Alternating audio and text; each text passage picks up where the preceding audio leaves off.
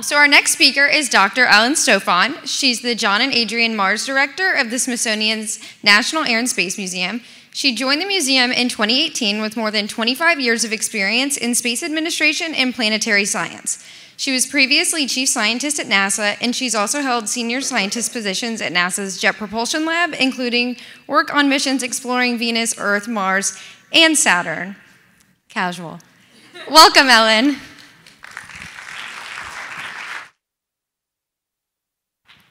Thank you. I can't believe I had to cut him off. I'm really sorry. And, you know, if you think you did the 4 seasons in a month, I think you said, of The Expanse, Jenna. So my husband and I have done all of season 1 in the last week. So when I saw you up here, I was like, oh my God, it's Alex. He's still alive. He's still alive. Well, I'm only 8 episodes into season 1, so I'm so far behind. Sorry, I'm catching up. So anyway, I am Ellen Stofan, the director of the John and Adrienne Mars Director of the Smithsonian's National Air and Space Museum. And I think it's appropriate, this conversation we're having right now, because it's this whole issue of what is the Smithsonian's National Air and Space Museum? We are not just a history museum, so we don't just have the Wright Flyer and the Spirit of St. Louis and the Space Shuttle Discovery. We're also a culture museum. So before the museum was undergoing renovation as it is right now, you used to be able to walk in and see the Starship Enterprise, the actual model that was used in the filming of the show. And I hope that some of you in your hand-washing practice are using that intro to Star Trek instead of happy birthday. If you're tired of that, if you do, these are the voyages of the... Never mind. Okay. Anyway, as I said, it's really nice to be here today to talk about what we do at the Air and Space Museum, because as I said, not just a history museum, not just a culture museum, I like to think of us as also being a museum of the future. And so when we think of that, we really have to think about whose stories that we tell at the museum, because our fundamental mission at the museum is to energize and inspire the next generation of explorers and innovators. And if we only tell one kind of story, for example, if we only told the history story and maybe didn't talk about the Starship Enterprise, if we only told the story of Neil Armstrong and didn't tell the story of Mae Jemison, how can we be sure that we're inspiring every kid who might come into the museum, who might someday be sitting where you all are, getting ready to really create that future for aerospace? So I wanted to go through some of the women who have had a seat at the telescope or a seat at the table as we've thought about our history in astronomy and astrophysics and space science, as well as in exploration. Now, probably most of you have not heard of all of the women on this, or maybe any of them.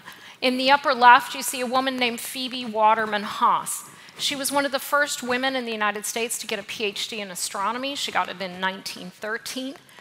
She was actually fascinated by the sun. She saw a solar eclipse and said, I want to study that.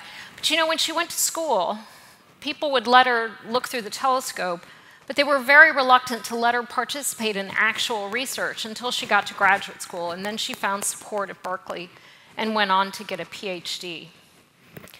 And our observatory at the museum is actually named after her, the Phoebe Waterman Haas Observatory. In the lower left, you see a woman named Henrietta Swan Leavitt. She was a computer. So she was one of these women early, in her case, early in the 20th century. She worked at the Harvard Astronomical Observatory, which is actually now part of the Smithsonian. And she was allowed to do calculations about stars, but they wouldn't let her do actual research. They said, you're just a computer. You're not a scientist. You don't get to do research. But she actually, by looking at some stars called the Cepheids, she actually figured out how to measure astronomical distance. So to tell how far are other stars from our star, how far are other galaxies from our galaxy. There's actually a play about her right now. It was recently at the Ford's Theater here in Washington called Silent Sky that goes through her story, which is incredibly inspiring. She was recognized for her work, but she actually died fairly young, and several years after she died, someone actually tried to nominate her for the Nobel Prize, very few of which have gone to women, but they don't give them posthumously, so she wasn't eligible.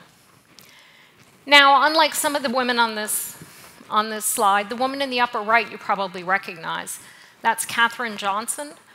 She's the African-American mathematician who did the fundamental calculations that helped the Mercury astronauts make it up into space. It was her calculations that when John Glenn was about to launch on his first flight to become the first American to orbit the Earth, he said, has that girl from Virginia checked the numbers? Because he was mistrusting the early computers, actual computers, not people, that were doing the trajectory calculations. And so it was Katherine's work that really enabled humans to get to space.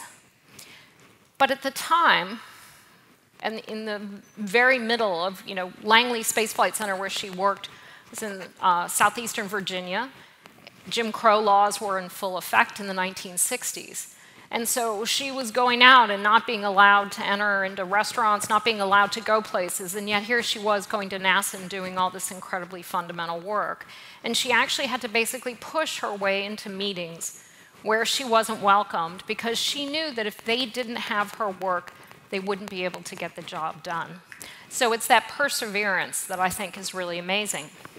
The woman in the lower right is a woman named Nancy Grace Roman. She was the first director of astronomy at NASA here in Washington, and she's often called the mother of the Hubble Space Telescope because she really helped conceive the program and helped push Hubble through, and there was a lot of opposition to it over the years, and so she's fondly remembered for that.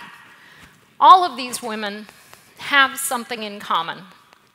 One of them is that, with the exception of Katherine Johnson, and we've only known her story really popularly for about the last 3 or 4 years, most of these women you've never heard of because their stories haven't been being told. And yet the work they did is just as fundamental as many of the other scientists whose stories you've heard.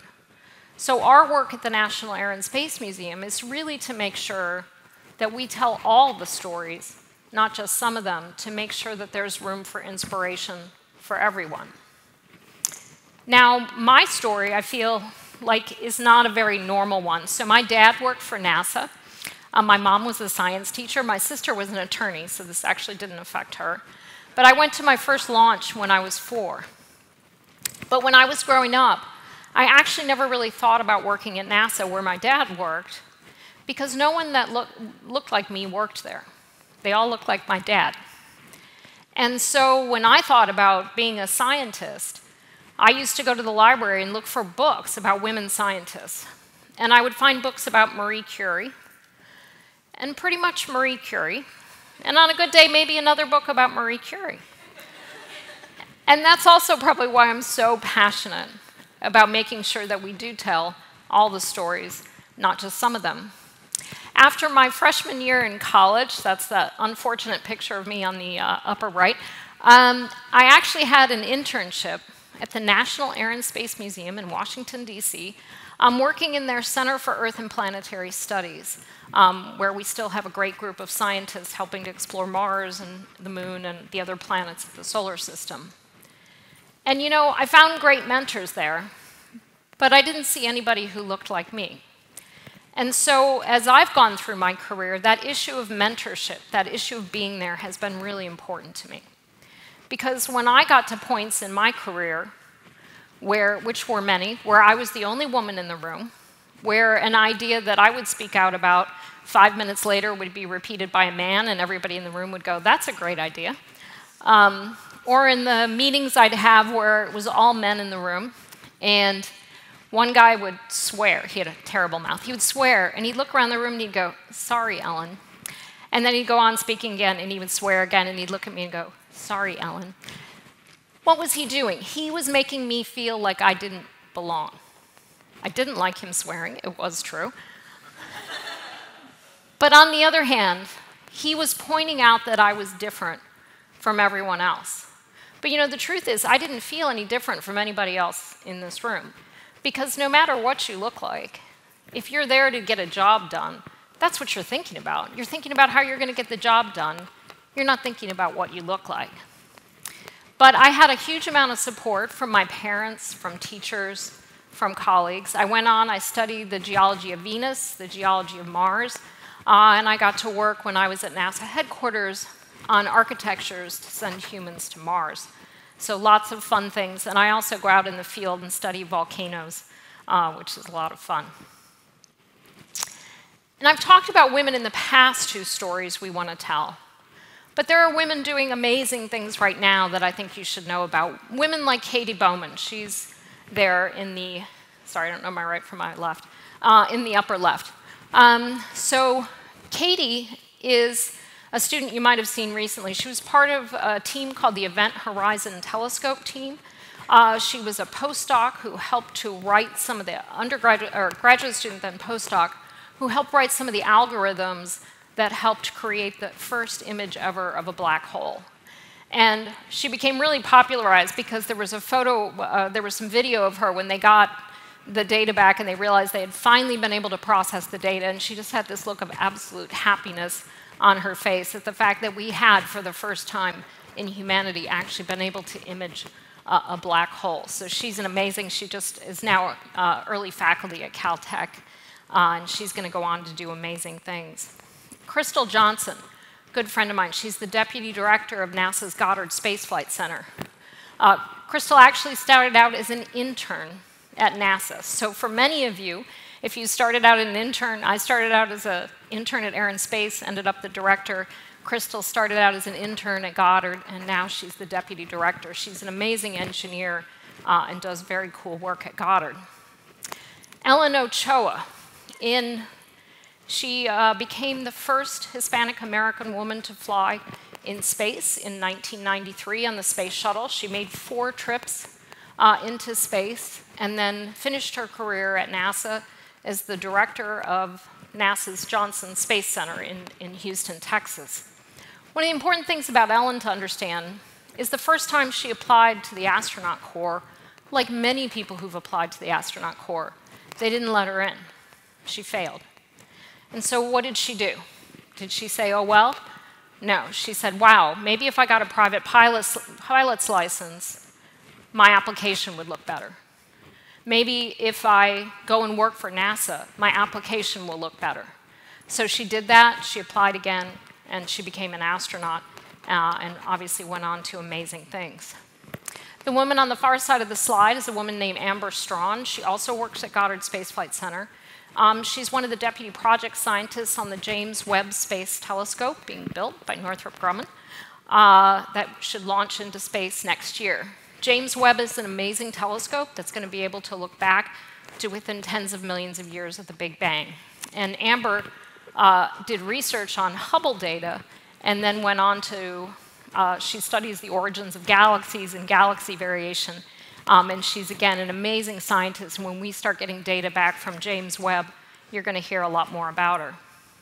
So as I've said, at the Air and Space Museum, our job is to find all these stories and to tell them to the public. So we are actually in the process of renovating our museum downtown because it was falling down. That's a whole long story that I won't tell. But in the process, we get to reimagine all 23 galleries and spaces within the museum. So we really get to think about what are the stories about aviation and space exploration that we're telling, what are the people we're talking about who used those airplanes, who invented those telescopes, who did the research. And in that doing so, we can really tell all the stories because, again, what we're trying to do is inspire people like that young girl at the top of the slide. We also run a summer aviation camp for girls from Title I schools around this area. So really thinking about how we reach out and change the face of STEM to look more like the face of our population. And we're going to be telling new stories in the museum, not just stories about the Wright brothers, but also about the people inventing flying cars, not just stories about Apollo, but stories about how we're going to send humans back to the moon and onto Mars. So thank you for all of the work that you all do. Stay with it. You're going to change the face of aerospace. What you do someday we'll be talking about it at the Air and Space Museum. So thank you very much.